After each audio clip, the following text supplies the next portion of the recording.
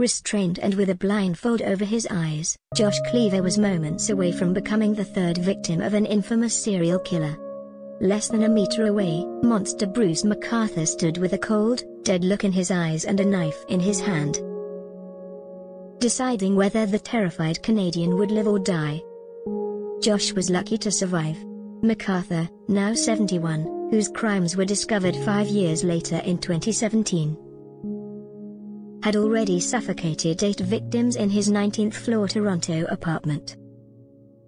The murderer, who chillingly worked at Christmas as a shopping mall Santa Claus, predominantly targeted gay men, and his atrocities have been compared to those of serial killers Jeffrey Dahmer and Britt Dennis Nilsson.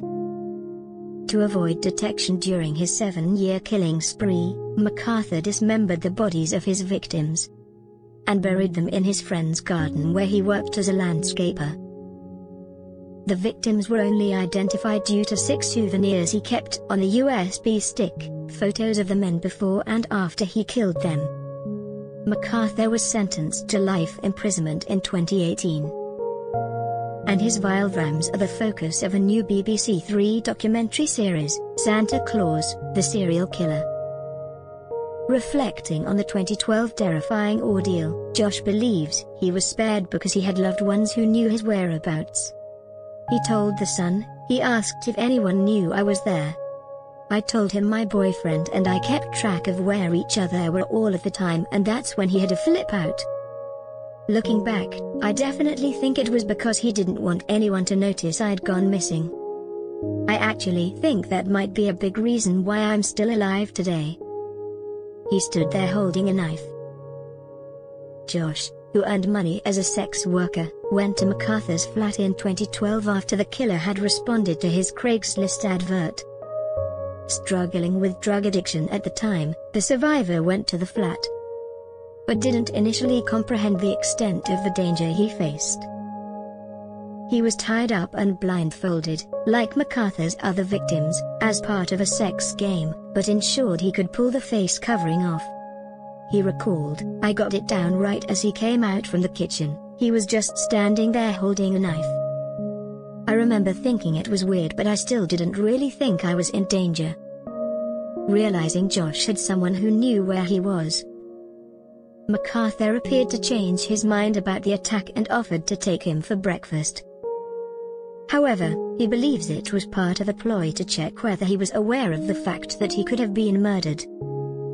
"I noticed he had stopped talking and he was just looking at me with a very cold, dead look in his eyes that I hadn't seen up until this point," Josh recalled. "The only other time I saw that look was when I got my suitcase from him days later. The look in his eyes probably scares me more than anything to this day, and I will never forget it. I don't think he'll ever fully get over what happened." Master manipulator. While Josh got away, others were not so lucky.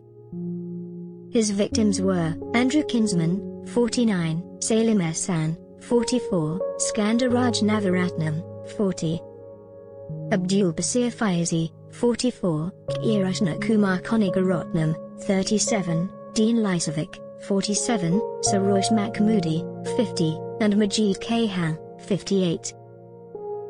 Documentarian Mabeen Ashar believes McArthur chose vulnerable people, including immigrants, drug users, and those closeted due to their religion or family, to prolong his killing spree.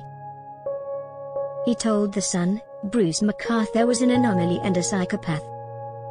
And if we're to learn anything, it's that we need to safeguard individuals and reduce vulnerabilities.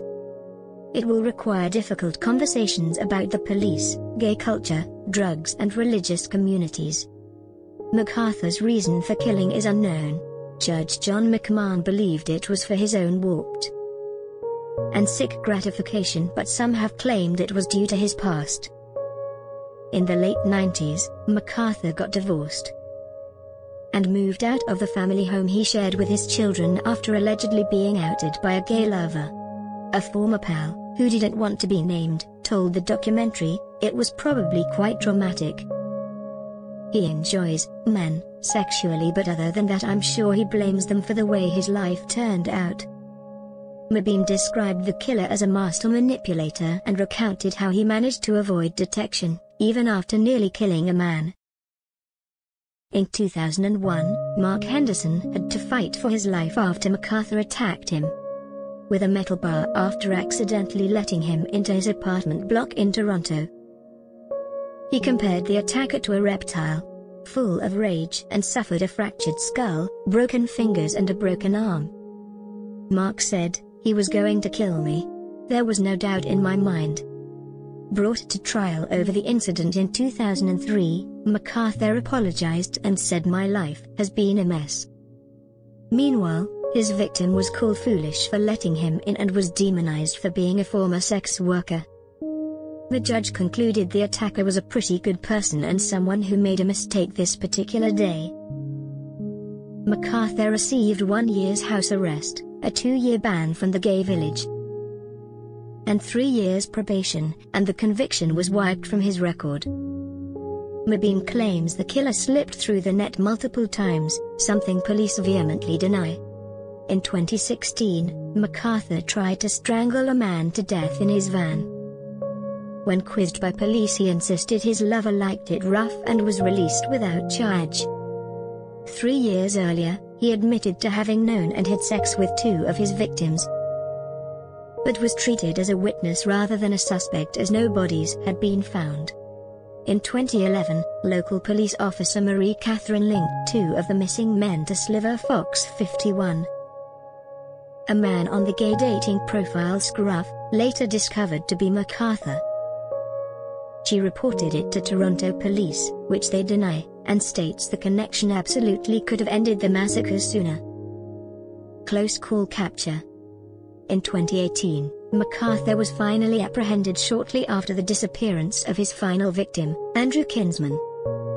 Police found a posted note on his calendar saying Bruce and spotted a red van picking him up on CCTV that was traced back to the killer.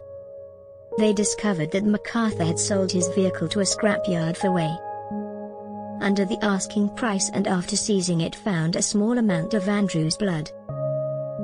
It made him a suspect in the presumed murder, because Andrew's body had been discovered, but there was not enough evidence to arrest him.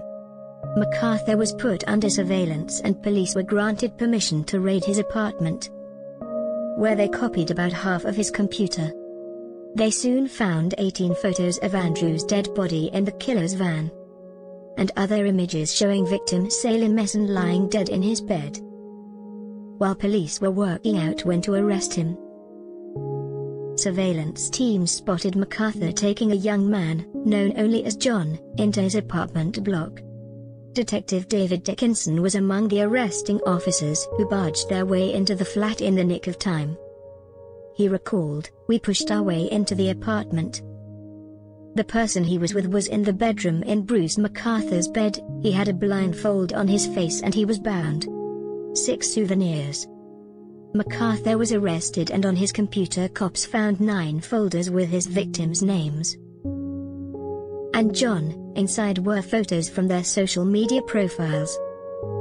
Sickeningly, he took snaps of their genitals, and even arranged some corpses in a fur coat, and with the rope and metal bar used to kill them.